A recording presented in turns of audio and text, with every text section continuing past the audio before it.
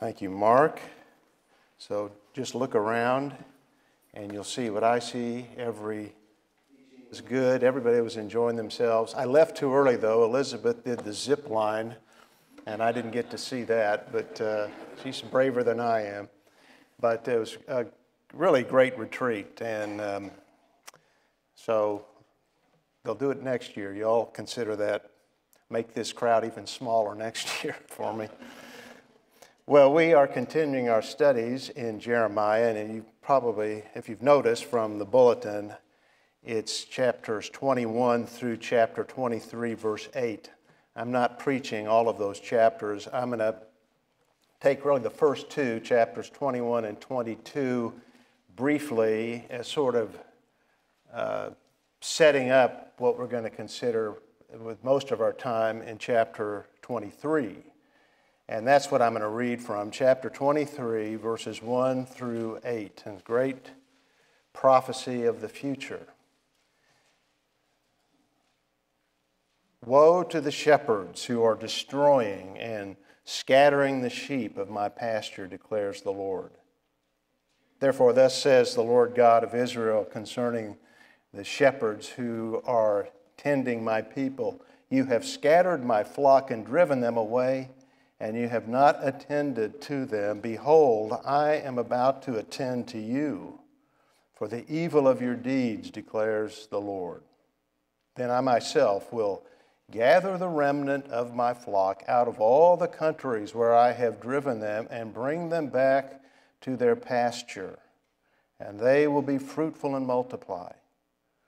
I will also raise up the shepherds over them, and they will tend them, and they will not be afraid any longer, nor be terrified, nor will any be missing, declares the Lord.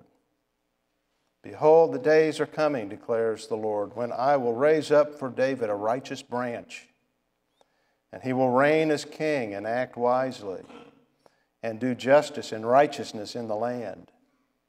In his days Judah will be saved, and Israel will dwell securely.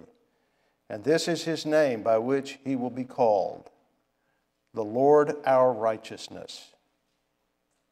Therefore, behold, the days are coming, declares the Lord, when they will no longer say, as the Lord lives, who brought up the sons of Israel from the land of Egypt, but as the Lord lives, who brought up and led back the descendants of the household of Israel from the northland and from all the countries where I had driven them. Then they will live on their own soil. May the Lord bless this reading of his word and our time of studying it together. Let's bow in a word of prayer. In 1982, Ronald Reagan gave a speech to the British House of Commons where he predicted that freedom and democracy will leave Marxism and Leninism on the ash heap of history. On reflection, it might seem that he was prescient, that he was being prophetic, but really that's where all isms and human systems end up. That's even where nations, all of them, end up. Visit Athens today or Rome. The tourist sites are ruins of once great nations. So to borrow his phrase, every nation has ended up or will end up on the ash heap of history. Think of them, if you can. Scores of them, from the Egyptian empires, and there were more than one. There's more than one Egyptian empire, but trace them all through to the British Empire. They're all gone. There's one exception.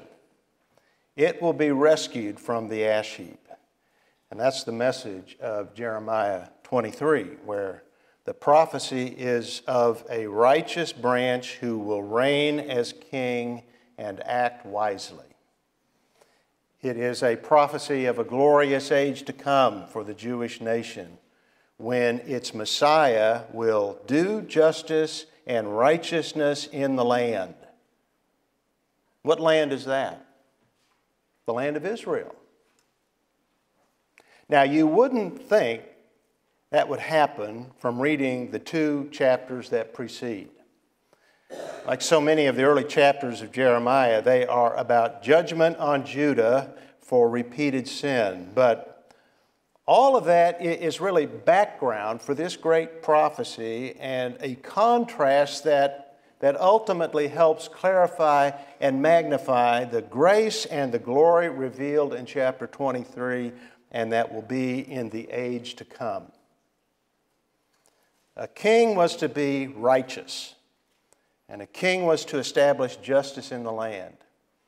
Instruction on that was given in the book of Deuteronomy. In fact, the king, when he came to the throne, was to write out the book of Deuteronomy and reflect upon it. The kings of the land failed to do that. But days are coming when there will be a perfect king who will bring justice, peace, and glory. That's the prophecy. And while it's not about the church, it does apply to us today, as we will see. This is one of the great messianic passages of the Bible, but it all begins with a denunciation of the monarchy for its failure. There are 4 condemned kings, the kings that Jeremiah knew. They followed Josiah, who was the last righteous king of Judah. He had led the nation in a great reform, but he was killed by the Egyptians at the Battle of Megiddo in 609 BC. And upon his death, Jehoahaz, his 4th son, came to the throne. But Pharaoh Necho deposed him almost immediately and took him down to Egypt in chains. He was succeeded by his older brother, Jehoiakim, who was placed on the throne by Pharaoh. He was a vassal, he was a slave of Egypt, and he was a wicked king. He forgot the reforms his father Josiah had brought about, and the nation reverted to idolatry. In fact, under Jehoiakim, they even adopted the worship of the Egyptian gods.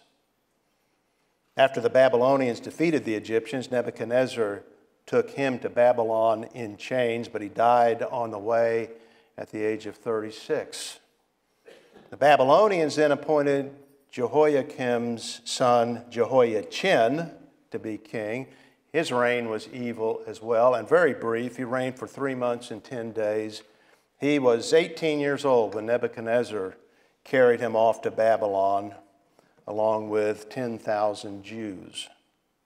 He was succeeded by his uncle, Zedekiah, who was also appointed by the Babylonians to rule in his place. Chapter 21 begins during the last days of Zedekiah's reign, with Zedekiah seeking at this time a word from the Lord. He had broken a pledge to the Babylonians. He had done a very foolish thing, as he discovered. He revolted. Well, that infuriated the Babylonians, of course, and they laid siege to Jerusalem, and Zedekiah was worried about his fate. Would it be like that of the others? So he sent 2 priests to Jeremiah to inquire of the Lord for him, and in doing that, we might think, well, that was a righteous response to a crisis. The Lord had brought him to his senses, and as a wise man, he's appealing to the Lord for help and response. But this wasn't a righteous response at all. Zedekiah was a weak man. We'll see him later in our studies. A feckless king who rebelled not only against the Babylonians, but fundamentally he rebelled against God. And then he looked to God to rescue him. But like many people, he wasn't repentant. There was no real change in his way, not truly, as we have studied in the past, turned to the Lord. And so he seeks a word from the Lord about his situation, and the news came back, it was not good. Jeremiah sent word that God was against Judah and was against him, was against Zedekiah the king. Verse 5, I myself will make war against you with an outstretched hand and a mighty arm. Now that's a terrifying word to receive from the Lord God. What he was saying is he brought down the Babylonians upon the nation against Jerusalem. He brought them down for punishment. The faithless city would be destroyed. And he says in verse 7 that Zedekiah and the people would be given into the hand of Nebuchadnezzar. So Judah was doomed. But God was still merciful. He gave a choice to the people. In verse 8 he says, "Behold, I set before you the way of life and the way of death." The people could remain in the city, they could fight and die. That was a certainty if they did. Or they could surrender and live. In the ancient Near East, armies practiced total war. When they defeated a city, they destroyed it and they slaughtered the people. Some of the ancient kings wrote about this, wrote some gruesome reports of the aftermath of victory, and boasted of things like heads piled up like pyramids. The only way a city was saved was by surrender. This is the meaning of the statement in verse 9, "He who goes out will have his own life as booty." He'll save his life by surrendering.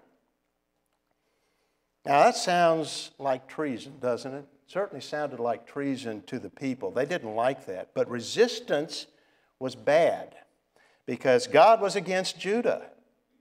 He was punishing the nation, and surrender was actually obedience to God. He's given instruction. He said to them, surrender. You're under discipline. You've been disobedient, and judgment is coming. But he's giving them a way of saving themselves by surrendering, and doing that was actually yielding to God's will and undergoing his discipline. It was obedience. So, in what appears to be a last-ditch appeal to the king in verses 11 through 14, Jeremiah tells him to do good, to administer justice every morning. Again, it fell on deaf ears. And the chapter ends with the Lord promising judgment.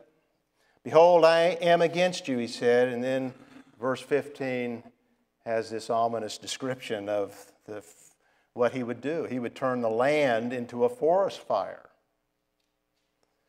Still, in chapter 22, the Lord sends Jeremiah back to the king's house to remind him of his responsibility, which was justice, protecting the weaker parts of society. And Jeremiah went and reminded Zedekiah of his duties. Verse 3, "Do justice and righteousness and deliver the one who has been robbed from the power of the oppressor."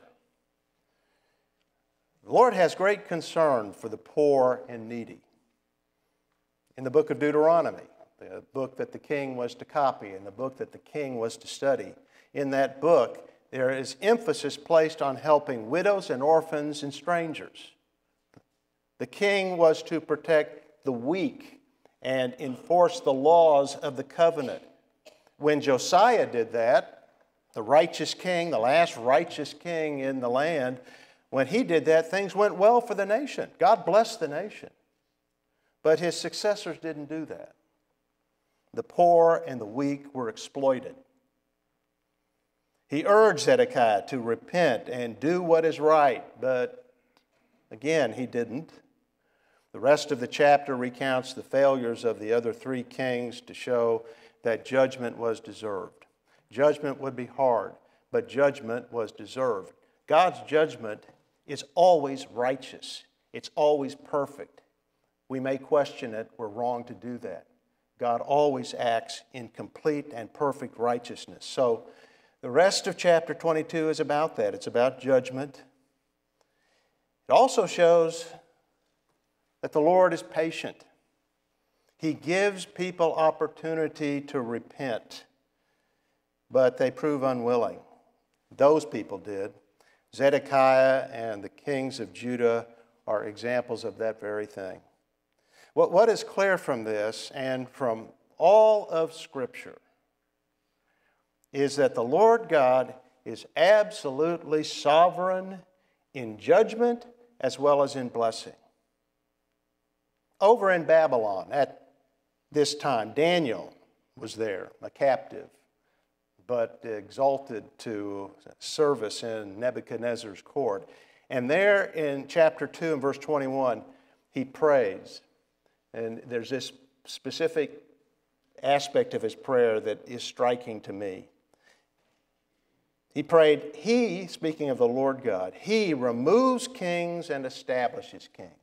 He's done that from the beginning of time. He does it today. He'll do that to the end. He removes kings and he establishes kings. He is sovereign, absolutely sovereign. Still, man is responsible for what happens.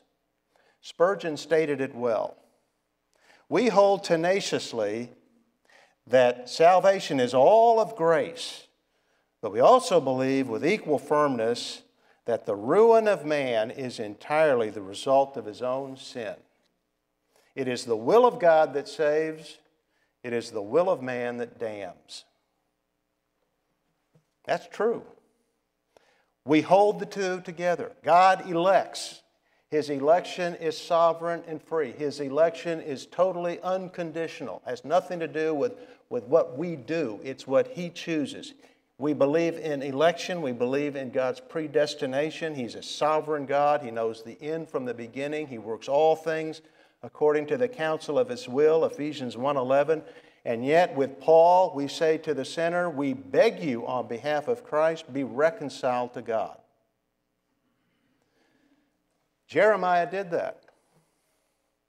Zedekiah refused. So things would not go well for Judah. The great house of David would end. And like all other nations, Israel would be left on the ash heap of history. Then we come to chapter 23. And out of the gloom and doom of chapters 21 and 22 we read, behold, the days are coming, declares the Lord, when I will raise up for David a righteous branch. He will reign as king and act wisely and do justice and righteousness in the land. It's a prophecy of the Messiah, of the reign of Christ. Those days are coming, says the Lord. Before that bright revelation is given, however, more judgment is prophesied. This time it's on shepherds. Jeremiah has a word of woe for the shepherds. That's how chapter 23 begins. Woe to the shepherds who are destroying and scattering the sheep of my pasture, declares the Lord. The close connection between verse 1 of chapter 23 and the previous two chapters would indicate that these shepherds are the kings. And I think they are. I think that's who he's directly addressing. But it's not just them, because Jeremiah also speaks of prophets later, and he speaks of priests. It is all of those who had responsibility for the welfare of the people, responsibility politically, in terms of their material care as well as their spiritual care for the people in all aspects. And with few exceptions, these shepherds were not caring for the Lord's sheep, the sheep of his pasture. They, in fact, were destroying and scattering them. The kings led the people into false worship. They led the people into Baal worship. But also in verse 11, Jeremiah says both prophet and priest are polluted. All through the chapter, he denounces them as prophesying falsely. In verse 32, God speaks and says, they led my people astray by their falsehoods and reckless boasting. And then he adds, yet I did not send them. Frequently read that. The Lord would say, speak of these false prophets and say, I didn't send them. They deprived the people of truth and they led them astray. And so here at the beginning of the chapter, the Lord says they are destroying and scattering the sheep. In Hosea 4, verse 6, God said, my people are destroyed for lack of knowledge. That is a verse that we ought to memorize. Simple verse. My people are destroyed for lack of knowledge. Knowledge is essential. We want to advance the importance of other things and sometimes disparage knowledge. Knowledge is critical. Knowledge is essential. Wherever spiritual truth is withheld, spiritual weakness and death follow. It was the same during the Lord's ministry. He felt compassion for the multitudes coming to him, and in Matthew chapter 9 he expresses that. And it said that he felt this compassion because they, looking at these multitudes, were distressed and dispirited like sheep without a shepherd. For decades and generations, really, they had been without true shepherds. Well, it's true today as well. When people are deprived of God's Word, when a church moves away from the honest exposition of Scripture, teaching the Bible, that church will decline and die. That happened in Judah and Israel. And the Lord promises action. He promises judgment on those false, unfaithful shepherds. Verse 2, therefore says the Lord God of Israel concerning the shepherds who are tending my people, you have scattered my flock and driven them away and have not attended to them. Behold, I am about to attend to you for the evil of your deeds, declares the Lord. That had already happened in the north. The Assyrians had swept away the 10 tribes of Israel. Now, in Jeremiah's day, the Babylonians would destroy the southern kingdom of Judah. So again, more spiritual failure, more disobedience, more judgment. But that is not the end. In the midst of all the gloom and doom, there is hope. God's not finished with his people Israel. He cannot utterly, finally be finished with them, cast them off. He promises he will gather a remnant, his flock, out of all the nations where they had been scattered in judgment, and they will have good shepherds. That's the promise of verses 3 and 4. And he says, they will be fruitful and multiply. Sheep thrive in good pastures where good shepherds lead them. And God's sheep grow in his pastures on his truth. As a result, he said, they will not be afraid any longer, nor be terrified, nor will any be missing. Now, that is a prophecy. It looks forward to a time after Jeremiah. But to what time? That's the question. Some interpret this as having a double fulfillment. First under Cyrus in the 6th century BC, and then with the coming of Jesus Christ, who is the Good Shepherd. And so the remnant that is gathered from all the nations is first those who return from Babylon and Persia under Zerubbabel and Ezra. And then it is all those who are now being called out of the world through the preaching of the gospel from the day of Pentecost to the present. Jews, but largely Gentiles. The prophecy, though, indicates something different. Gentiles saved out of the countries, the nations today, weren't driven there in judgment. Israel was. This is about that. This is about the Jews. That's the context. I think that's a clear context. The Lord will bring back Jeremiah's countrymen from the lands where they were driven. And since it is a worldwide return, this can't be just the remnant of the 6th century BC. But the rest of the passage in verses 5 through 8 also gives details that clearly go beyond the 6th century and this gospel age, so that the prophecy can't be spiritualized into some present fulfillment. Verses 5 and 6, behold, the days are coming, declares the Lord, when I will raise up for David a righteous branch, and he will reign as king and act wisely and do justice and righteousness in the land. In his days Judah will be saved, and Israel will dwell securely. And this is his name by which he will be called, the Lord our righteousness. The prophecy is about a king who will reign wisely and justly. When the remnant returned under Cyrus, Persia ruled them. And since Jeremiah and Zedekiah, the Jews have had no king. Zedekiah was the last of them. This people will have a king, and he will rule over Judah and Israel. In verse 8, they are referred to as the descendants of the household of Israel. It's hard to see how it could be made clearer that these people are ethnic Israelites. They are Jews. They're not Gentile converts.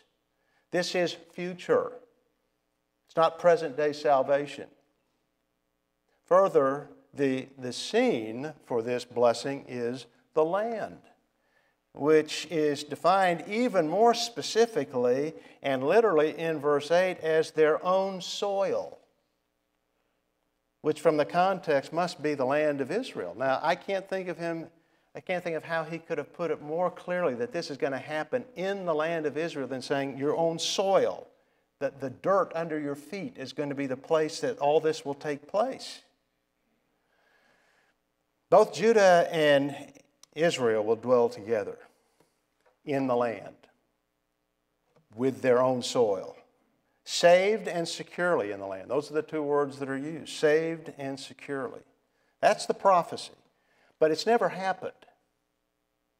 Under Ezra and Nehemiah, the remnant was continually under threat while they rebuilt the temple and the walls of Jerusalem. Later, they fought the Greeks during the time of the Maccabees. Then, of course, they came under Roman rule. The Jews rebelled against that in AD 66 and were again scattered to the four corners of the earth. Another nation, it seems, on the ash heap of history. The nation has never dwelled securely in the land. And the northern and southern kingdoms, Israel and Judah, have never been united. How could they be reunited at this time, at least? Certainly, Israel, the 10 tribes of the north, were gone 100 years earlier. All this is to say that this is still unfulfilled prophecy. It looks to the future and is the promise of the millennial kingdom when Christ will rule on the earth from Jerusalem.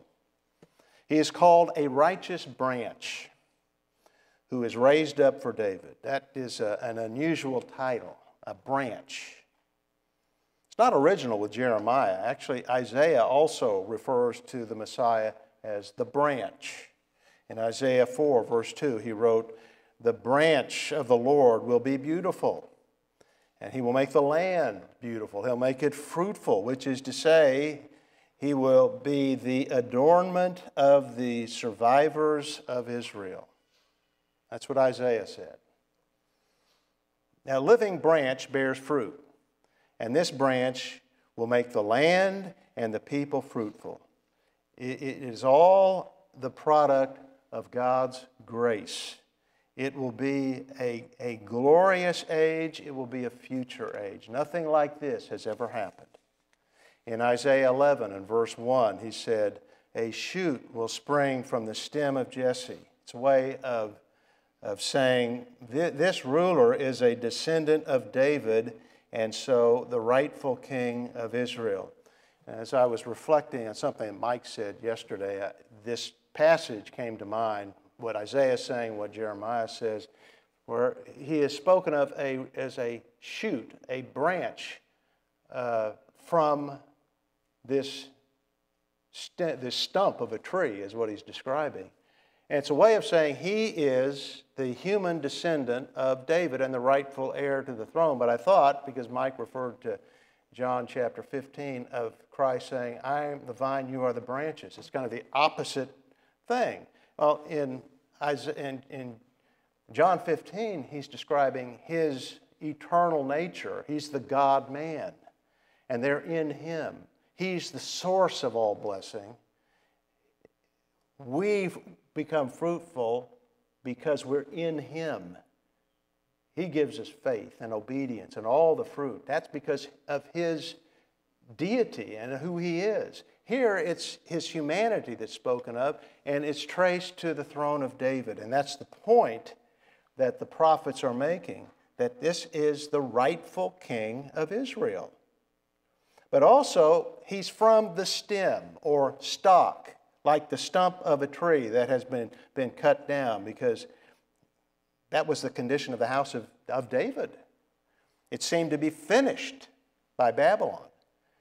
Jeremiah carried on that same image, describing Christ as a branch or a shoot, because like a shoot that sprouts from a fallen tree, he would come from a fallen dynasty. You've probably seen around your neighborhood what I've seen with this storm we had about 3 months ago, these trees that were toppled. And now you see with some of them where the trunk remains as one tree up the street. They didn't chop the thing down. They've got this trunk, but now shoots are coming out. That's the picture here. He would come out of a fallen dynasty. When it seems the house of David was gone and a thing of the past, this shoot or branch will appear. It's alive and fruitful. The kings of Israel were spiritually dead and unfaithful, but he is just the opposite. He is faithful.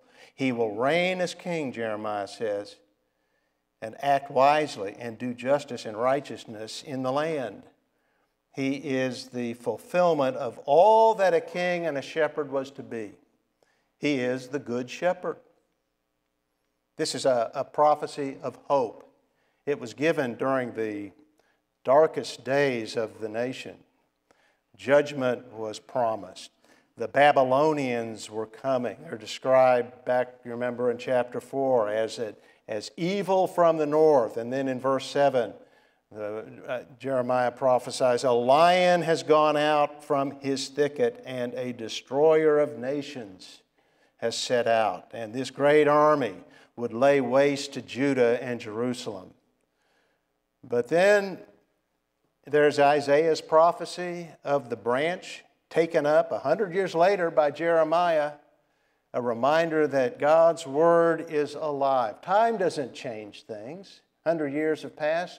Thousands of years have passed. That's still true. It's still a real prophecy that time cannot change and will occur. Why? Because God cannot forsake his people. That's the nature of the Lord. That's Hosea 11:8. How can I give you up, O Ephraim? How can I hand you over, O Israel? He can't. His affection for his people, his chosen people, is too strong to do that, and his promises can't allow him to do that. There is a future for Israel.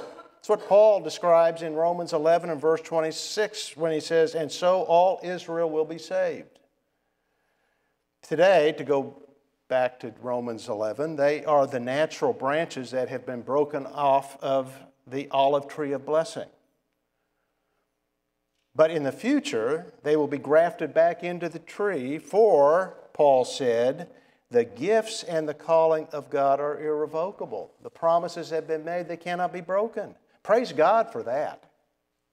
Praise God that his word and his promises are irrevocable. Otherwise, we might be rejected and cast off. If the elect can be cast off, if Israel can be cast off, then we can be cast off. But that can never happen. Divine election is irrevocable. It didn't depend upon you to begin with. You can't unelect yourself. That's all God's sovereign grace, and he will not do that. And we see that with Israel. Gifts and the calling are irrevocable. Divine election is irreversible. The promise that is given to us is sure. Paul said in Romans 11, the church has been put in that olive tree of blessing. Wild branches, that's what the Gentile believers are. That's what Christians are. Wild branches have been grafted into this olive tree of blessing.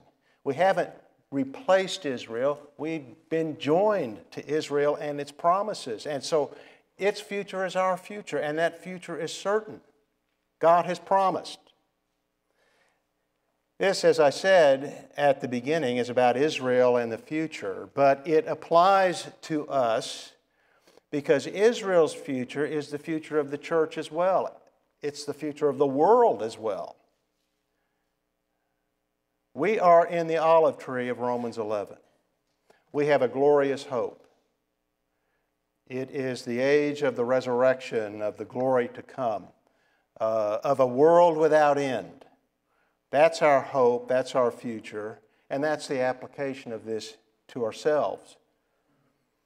But the passage applies to us in other ways as well, most obviously with this warning to the shepherds who scatter the sheep of the Lord's pasture. There have always been so-called shepherds who don't feed God's sheep, but eat them instead. They were in Israel. That's what Jeremiah was speaking of. But they're in the church as well. Jesus warned of false prophets who were wolves in sheep's clothing. Paul warned the elders in Acts chapter 20, verse 28, to guard the sheep against wolves that would ravage the flock. False shepherds are wolves. They use the sheep, they abuse them, and you read through the New Testament and you see various ways in which they do that. They fleece them financially, or they take advantage of them morally.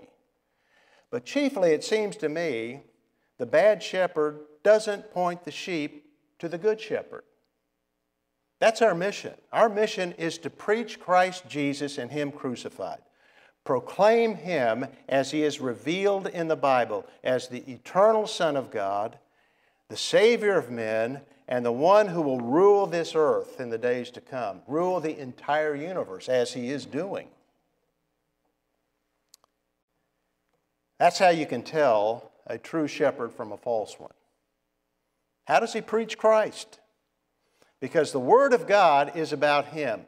Jesus Christ is the key to the Scriptures, which is the nourishment of our souls. That's an important application of this passage to ourselves. Be on guard. But again, this portion of Jeremiah is principally about our future. It reminds us that history is not aimless. History is not meaningless. It was for the Gentiles. The Greeks had this view, I've told you this before, but that history is cyclical. It's just going round and round, things repeat themselves, but it's not going anywhere. Whereas you read the Bible, it's going somewhere. It's linear. It's headed in a specific direction. Things are moving toward a glorious conclusion when Christ returns and reigns.